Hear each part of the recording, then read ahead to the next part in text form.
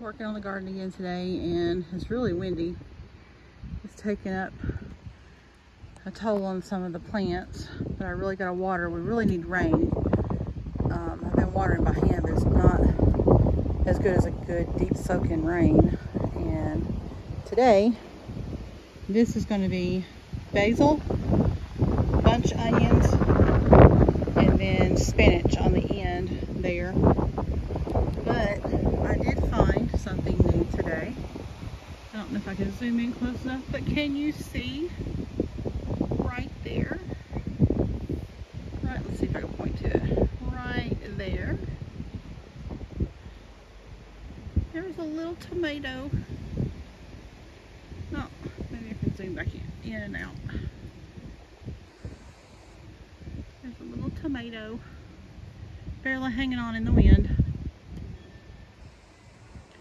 But we really need a good soaking rain for all these seeds to get set in pretty good. But hopefully the next row that I have staked over there is going to be beets.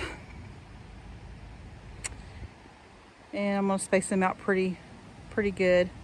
Depending on how much seed I have, I may do beets and then carrots at the end, because those can pretty much handle the middle part of the garden, and they can just stay in the ground until they're ready to pick, or can, whichever one comes first. But that's the garden update for today. Let's see how far I get.